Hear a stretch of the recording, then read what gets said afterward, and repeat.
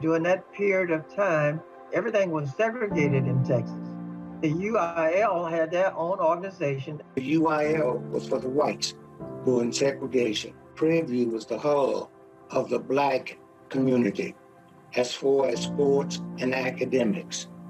Like educators at Prairie View University said, okay, well, we want to have something similar to that for the Black schools in Texas. The PVIL stands for Prairie View Interscholastic League.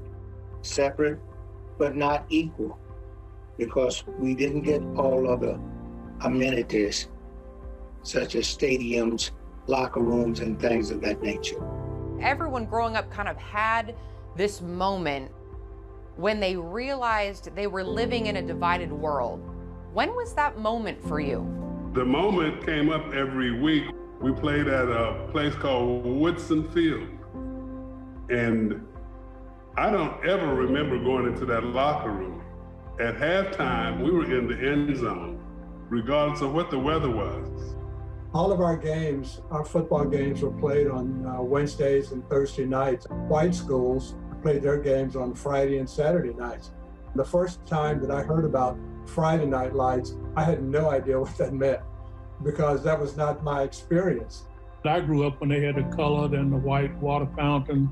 It was something that you thought about, but you could not allow it to stop you from living. Practicing and playing on poor conditions, it wasn't uncommon to have the football cleats pushing in through the bottom of the soles to your foot. Playing with blisters was just an ordinary day. At the time, that felt natural, but it wasn't. Looking back, it wasn't.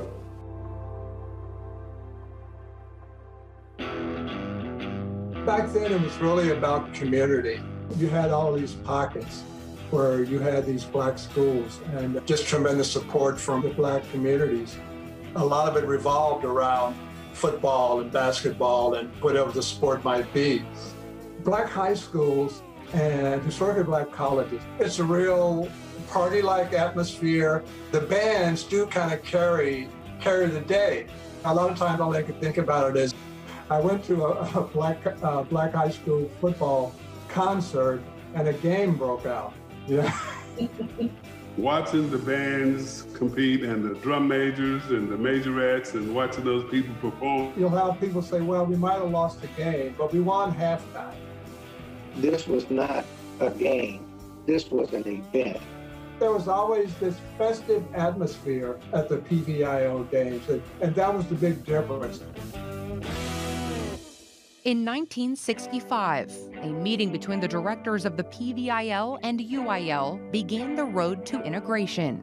And in 1967, a merger between the leagues was underway. But as is often the case, progress was met with resistance. The community pushback and the acceptance of integration delayed everything. Prior to integration, it was always said that, oh, you people can't compete.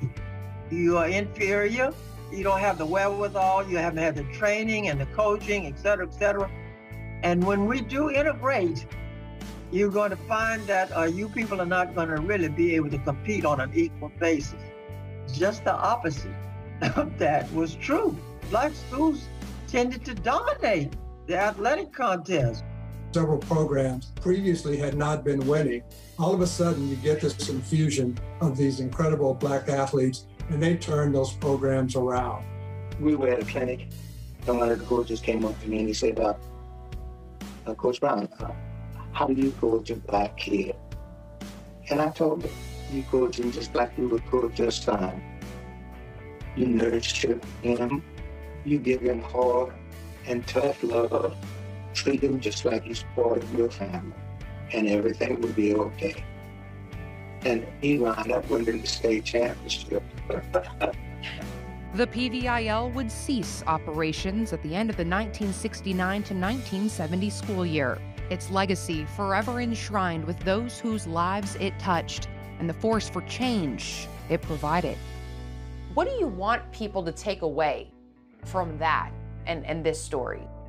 The PVIL merging with the UIL made for a better experience for everybody. If you were raised a certain way and we all were raised different or separate or whatever, we never understand the next person's life. But if we're ever thrown in a foxhole with them, if we're ever thrown on a court with them, if we're ever thrown into war with them, we understand we're just alike. When people come together with a commonality and a shared goal, that's unity. It could be the best for both of us, for all of us.